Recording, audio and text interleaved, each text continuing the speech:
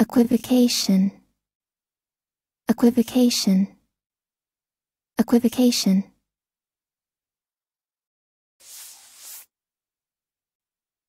Noun. 1. A statement that is not literally false but that cleverly avoids an unpleasant truth. 2. Intentionally vague or ambiguous. 3. Falsification by means of vague or ambiguous language. Listen and practice. It is a bare-knuckle affair full of palter and equivocation from all parties.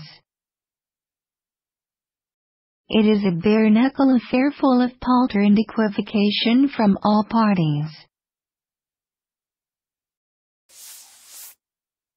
His administration should repeatedly declare, without equivocation, that we consider this document a dead letter.